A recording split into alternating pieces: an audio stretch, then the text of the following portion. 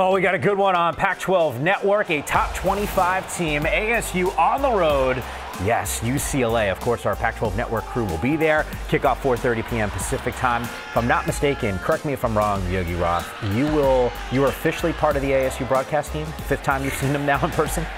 I think so. I mean, Herm and I, we just have conference calls every week now, it seems like. I would think that the conference call length time has now shrunken just a touch. It will be. This week will be about 10, 15 minutes. All right, you saw them last week against Utah. They struggled on the offensive end. What's that one key ingredient that you can't wait to see on the football field against a UCLA team that's, let's face it, been up and down this year?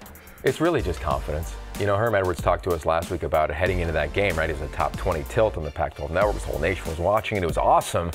And he said, we can't be emotional. We have to be passionate. And I think you saw them at times, specifically one drive on defense, where they became too emotional. All of a sudden, a bunch of penalties.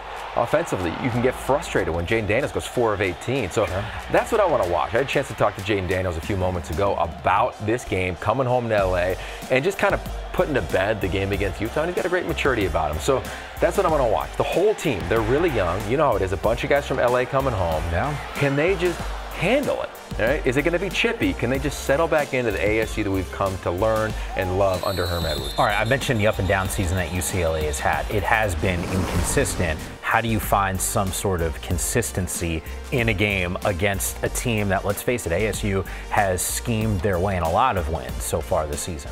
Well, what's going to be interesting about UCLA is think about how fresh they're going to be. You know, you just referenced the Utah game. ASU got beat up in that. Yeah. UCLA, it'll be about 20 days where they've only played one game. Obviously, ASU has had games back-to-back weekends, so I think they'll be really fresh. They want to run the football. And just like last year, this may be the turn. You know, last year, you look at the last 8 games, they were thriving on offense. This might be that thing for them. You look at DTR, Dorian Thompson-Robinson, sure. As comfortable as he's been all season long in the pocket was against Stanford. So it wasn't just about Jack West playing for Stanford. I thought offensively, the O-line is solidified, even though they're playing a couple young guys. Joshua Kelly got going again. Yeah. They've settled into their 3 receivers. They like their tight ends. So I love this game, Mike. I think this is going to be one of the better football games this weekend in the Pac-12. And you'll be able to watch it on Pac-12 Network. Our on-the-road crew will be in Pasadena at the Rose Bowl all day long. Super excited for it. We will see you at the start of the day at 11:30 a.m. Pacific time on Pac-12 Network.